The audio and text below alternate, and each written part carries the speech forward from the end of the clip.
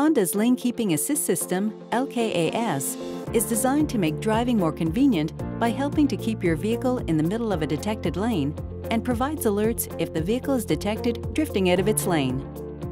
LKAS uses a windshield-mounted camera to detect lane markings and employs the electric power steering to help guide the vehicle to the middle of the detected lane. To activate the system, press the LKAS button.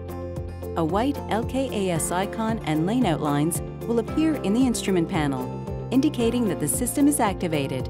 For the system to operate, the vehicle must be traveling between 72 and 145 kilometers per hour on straight or slightly curved roads, and neither the brake pedal, a turn signal, nor the windshield wipers are being used.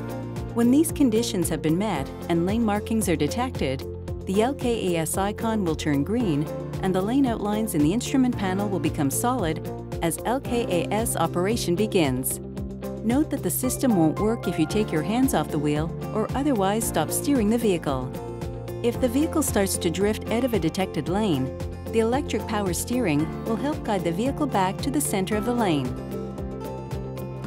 To turn the system off, press the LKAS button on the steering wheel. The system defaults to off when the ignition is shut off.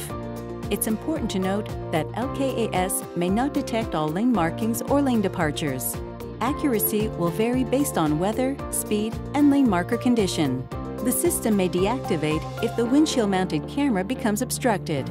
For example, if ice, dirt, or fog block the camera's full or partial view of the road. It is always your responsibility to safely operate the vehicle and avoid collisions. Please see your owner's manual for all LKAS conditions and limitations.